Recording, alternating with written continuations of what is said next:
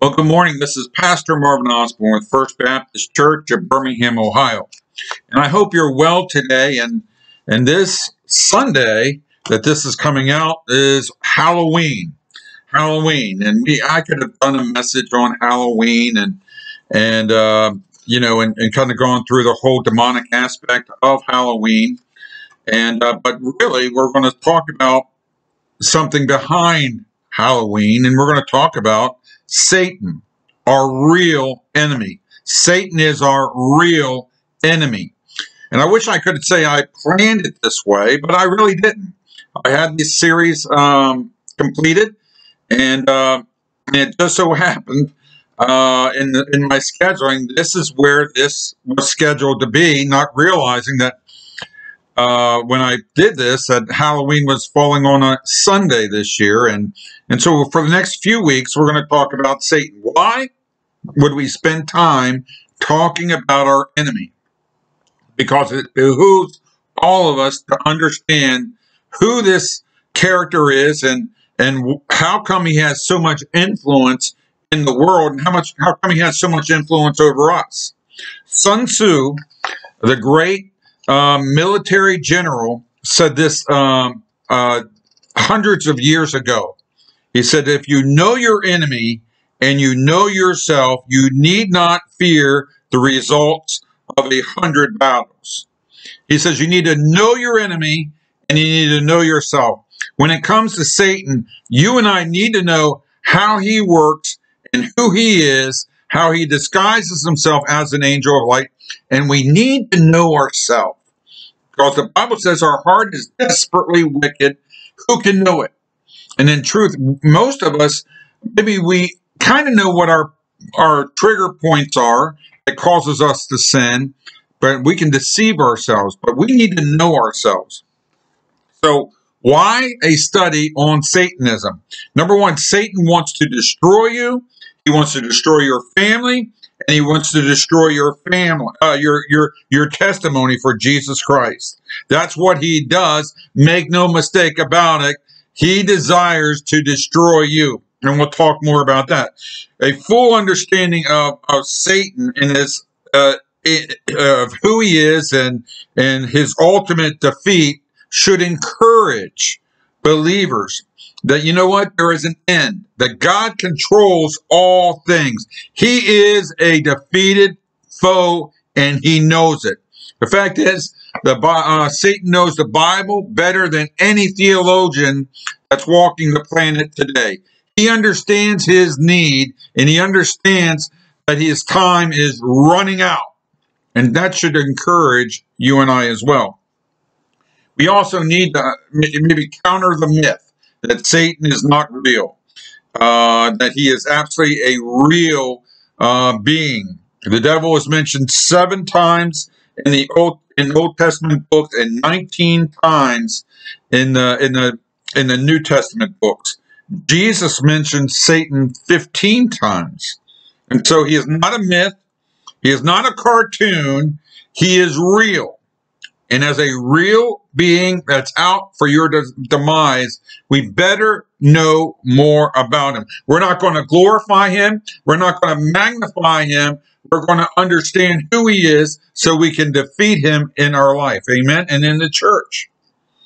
Ephesians 6:12 says it this way, for we wrestle not against flesh and blood, but against principalities, against powers, against the rulers of the darkness of this world, against spiritual wickedness in high places.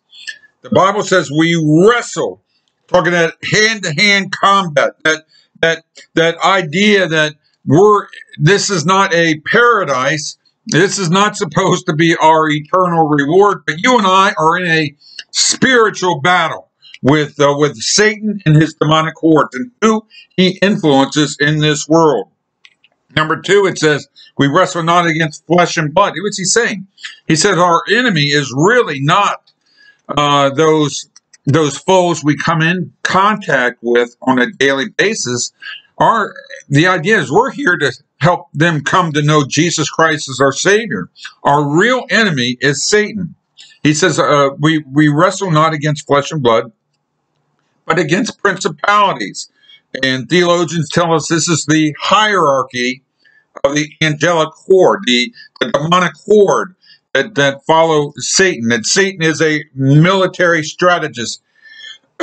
And some believe in territorial spirits. And I'm not sure I fully believe all that, but we understand that there are certain segments of the world, certain people that he controls, and he says that we wrestle not against people, but against this demonic horde that is out there today. And he uses the word powers. For we wrestle not against flesh and blood, but against principalities and against powers. And theologian says this is possibly a reference to those who are demon possessed. Those who are demon possessed. You know what? We have a lot of movies out about demon possessions, and I really would encourage you to stay away from those things. I think you open yourself up maybe to demonic activity in your home when you do those things, when you watch those movies. But, demon possessions may not, look like someone who is, spewing curse words and heads turning around and all this other stuff. You know what? It may be very well the pastor in your pulpit. It may very well be that military man, the one that dresses so nice, or maybe that girl in the office that continues to come on to you. Demon possession, I think, shows itself in various factions. And so he says, our battle is not with flesh and blood, but against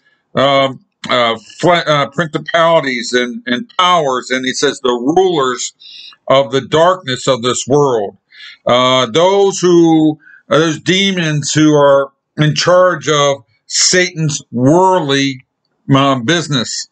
And he says spiritual wickedness in high places.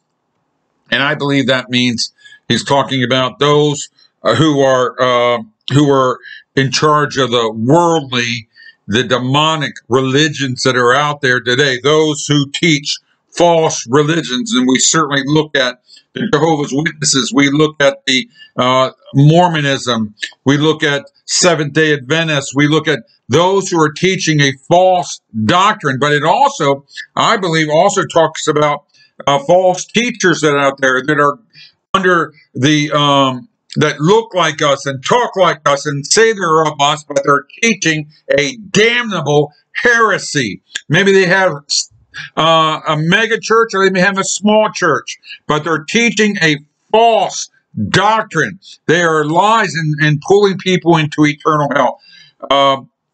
Paul is saying in Ephesians chapter 6, these are the people, those are really our enemy. Our enemy is not with man, but with Satan and his army.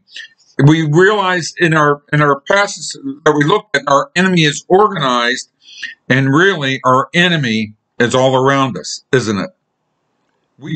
The people we meet in the marketplace, the people we go to work with, maybe even the people we in our family, we understand that some of them have demonic ideas, they have demonic theologies, and certainly they're anti-Christ. So how does the Bible describe Satan? Who is Satan? Well, number one, we know that Satan is a created being. He is not like Almighty God, who was and is and always will be. He is not the eternal one, but he had a beginning. It says in Ezekiel 28:15, "For thou wast perfect in thy ways from the day that thou was created, till iniquity was found in thee." And so we know that, number one, because Satan is a created being, he is not omnipotent, meaning he is not all powerful. His power is limited. His power is subject to Almighty God. We know he is not omnipresent. It means that he can't be with me and attacking you at the same time. That's why he has all his demon angels and ranks and working through that military prowessness, or that military order that he uses them. And he is not omniscient, meaning he is not all-knowing. He does not know everything. And so we see that because he's created, he has limited ability, he has limited knowledge, he has limited power, and he's limited in the space that he's in. Ezekiel also describes that before he fell, that he was, in Ezekiel 28:12, it says that he was wise. In chapter 28 says that he was beautiful. It says that he was holy and he was perfect in conduct. I mean, he must have been an amazing creature. And some believe that he was the highest of all of God's angelic beings. And so he had a position that outranked maybe most of God's other angels there. He was wise, he was beautiful, he was holy and perfect before he fell. It says in Ezekiel 28:14, thou art anointed, thou art the anointed cherub that covereth, and I have set thee so. Thou wast upon the holy mountain of God, and thou walked up and down in the midst of the stones of fire. It says he was an anointed cherub. God set him apart from his other angels, or most of his other angels. But it was Satan's pride, his pride, that caused his downfall. We see that in Isaiah chapter 14. Isaiah points out that it was his pride, Satan's pride. He said that I will ascend into heaven. I will exalt my throne. I will sit upon the mountain of the congregation. I will ascend above the heights of the clouds. I will be like the Most High God. Satan, and in his pride and his arrogance and his boastfulness, says, I will take God's throne. I will take God's throne. And he gathered up a third of the angels. And it says in Revelation 12:4, and his tail drew the third part of the stars of heaven, talking about angels, and cast them to the earth. And so God, takes this rebellion of this created thing, and certainly Satan and his angelic hordes are no match for Almighty God, and God cast them out of heaven. Wasn't much of a rebellion, because God had no problem expelling them from Satan. So if God cast them out of cast them out of heaven now, where is Satan? Where does he reside today? Well, we know from Job chapters 1 and chapter 2 that he has access to heaven. Remember that he came and presented himself. He has the answer to Almighty God. He made accusation about Job, and God allowed him to do certain things to Job within reason. So we know he has access. It's not his home anymore. He does not reside there, but he has access to the throne room of God, or at least to the presence of God in some form or fashion. But it's seemingly, we see in Job chapter 1 and also 1 Peter 5:8, that planet Earth seems to be where Satan resides. And we could probably make some surmise certain things about where he may be living. He may be living in the White House today, or he may be living in the Vatican, or he may be living over in Iraq somewhere, or in Russia somewhere. But he's here on planet Earth. But we do know, although we don't know where he is today, we know his demise, where his future home will be, because we see that in Revelation 20:10. It says, and the devil that deceived them was cast into the lake of fire and brimstone, where the beast and the false prophet are, and shall be tormented day and night forever and ever. Revelation 20:10. So although Satan may at this point have access to heaven, we see that Satan primarily resides on planet Earth, but one day God will throw him into the place of his eternal home, which will be in the lake of fire. So people will ask, since God created Satan, did God create evil? Let me say this very clear. God did not create evil at all. It says in Matthew 7:18, a good tree cannot bring forth evil fruit, neither can a corrupt tree bring forth good fruit. God is incapable of creating evil because it is outside of who he is.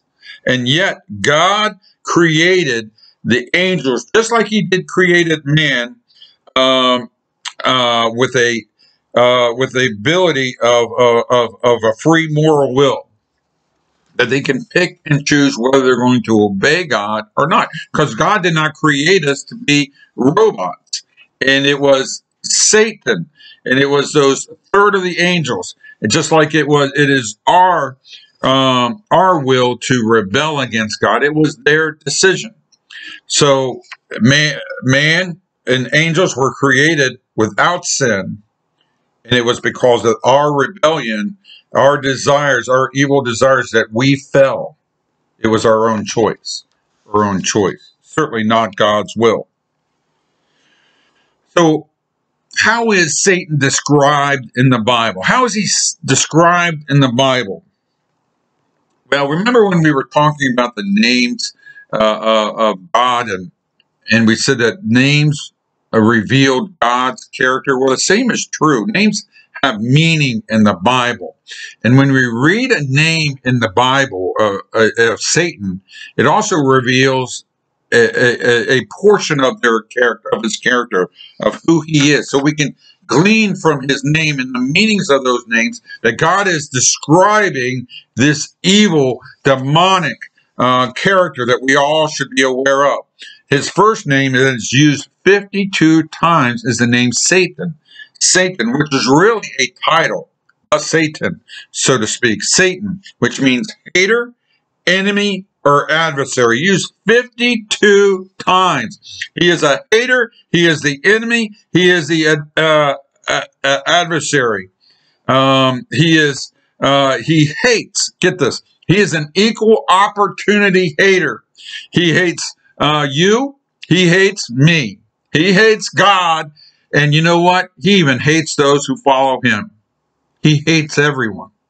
And that's just part of who he is. People, you hear of these people who sacrifice to Satan.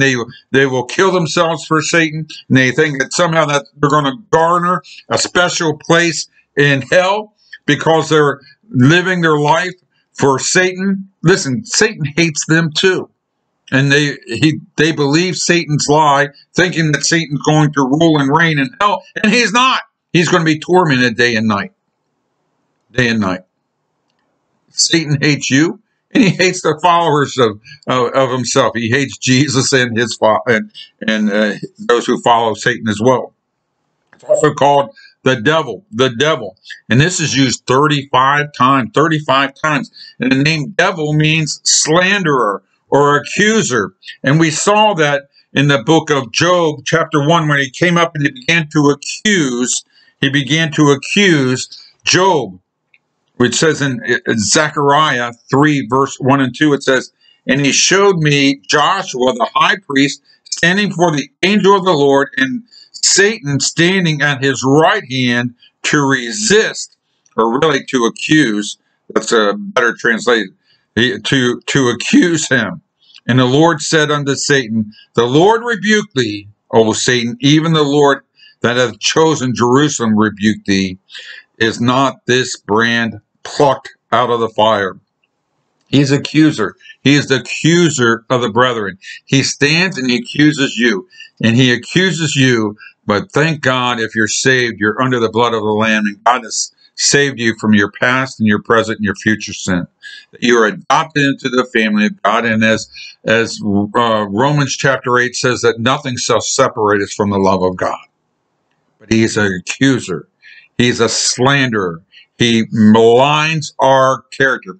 And maybe that's why we see over and over again that we're not supposed to gossip, slander other people, spread rumors about other people, because we're being like Satan.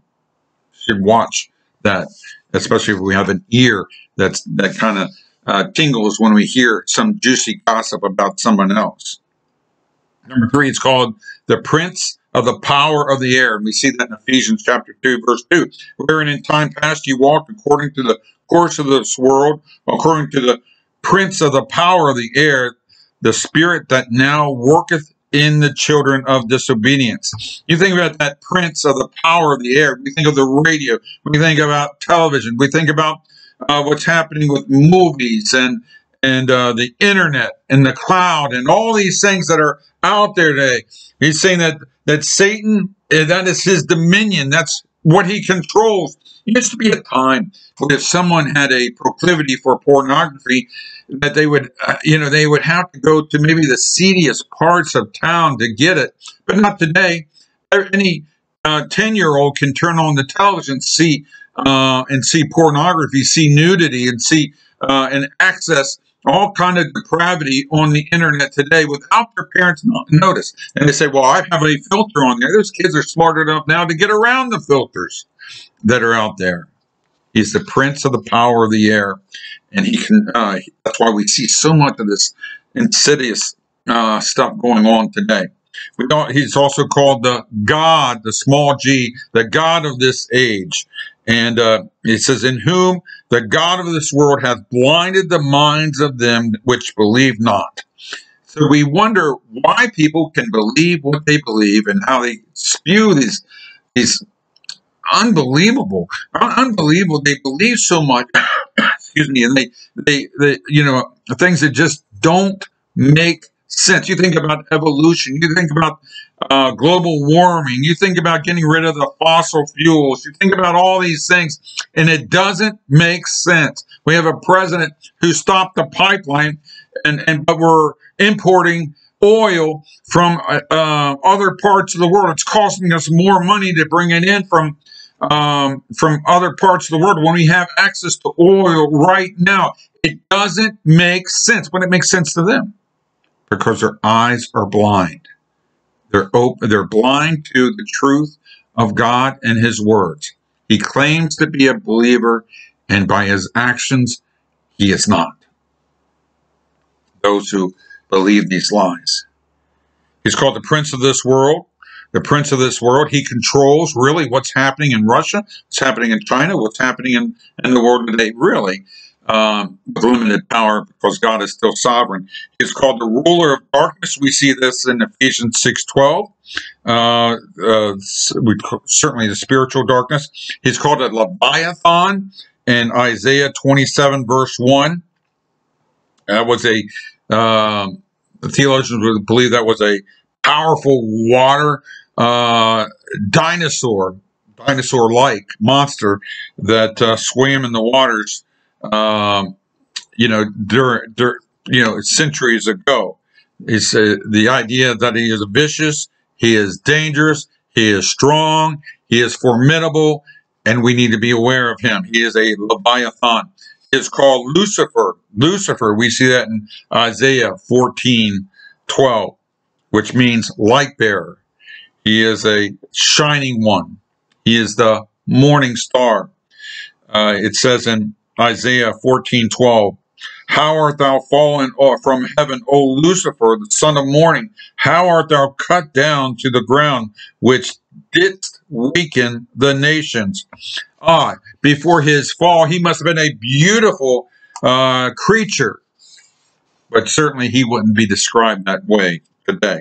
He's also described as a dragon in Revelation 12:7-9, and and there was war in the heaven. Michael and his angels fought against the dragon, and the dragon fought and his angels and prevailed not. Neither was their place found any more in heaven.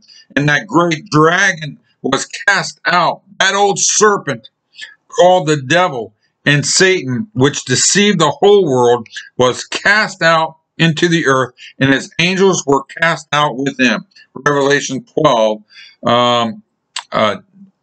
7-9. And so he's a dragon, and you're going to this great big monster able to destroy.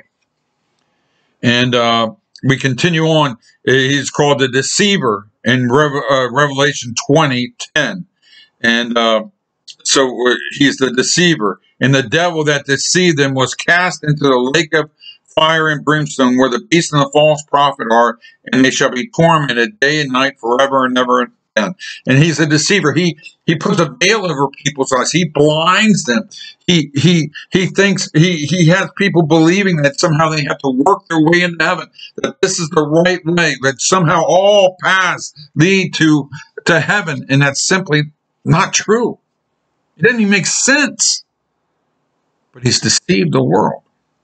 That's why Ephesians 6:11 says, put on the whole armor of God, that ye may be able to stand against the wiles, the trickery, or the deceptions of the devil. Listen, if we're not on guard, if we don't know the truth, we're going to be deceived. That's why the Bible is so important to us. He's also called Apollyon, meaning the destroyer. We see that in Revelation 9:1-11. It's called Beelzebub, meaning the prince of demons. Beelzebub can also be translated the god of the small g, the god of the flies, or the dung god. I like that one. The dung god, the excrement god, you could say. Matthew 12:24. And when the Pharisees heard it, they said, this fellow doth not cast out devils, but by Beelzebub, the prince of the devils. He's called Belial, which means vile, or worthless, or ruthless. He is found in 2 Corinthians 6:14 and 15. And the warning there, remember, it's talking about being unequally yoked. And he says, why would a believer be yoked with sons of Belial, with people that are worthless, with those who are ruthless? We have nothing to do with them. It's called the wicked one. We see that in Matthew 13:38-39, when Jesus warns us to beware that Satan will plant the wicked one will come and plant his false believers in with the saints. And that's really what's happening today, because he says, really, if you pull out the tares that disguise themselves as wheat, as true believers, that you also pull out some of the believers as well. And so they become so ingrained in Christendom, these false teachers, that if you start pulling them out, you're also going to pull other people out with them. It's called the tempter. 1 Thessalonians 3:5. And for this cause, when I could no longer forbear, I sent to know your faith, lest by some means the tempter have come tempted you, and our labor is in vain. The tempter, we're all familiar with that, is that right? He's called the accuser of the brethren. We've just talked about that a little bit ago, that he stands in Revelation 12:10, and it says that he accused the brethren day and night.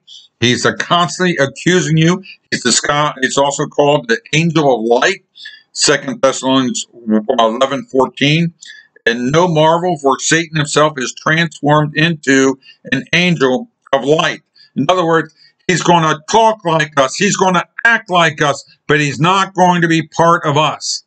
We have to understand that the devil is a liar. He's a deceiver, and he will disguise himself so he can fool us, because we don't know the truth. So many people pulling people away from the Bible. Why are these pastors pulling people away from the Bible? They should be encouraging them to read the Bible, to study the Bible, to memorize the Bible.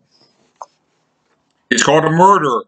John 8:44. Ye are of your father the devil, and the lust of your father ye will do. He was a murderer from the beginning. Why? He's a murderer because of his deceptions, his lies to Eve. Eve and Adam's desire to believe Satan's lies, that death came upon all men. He's also called a liar. It says, for he is a liar and the father of it. John 8:44. Certainly see that when he deceived the angels to fall, and certainly we saw that in the garden. He's called the enemy. It says the enemy that sowed them is the devil.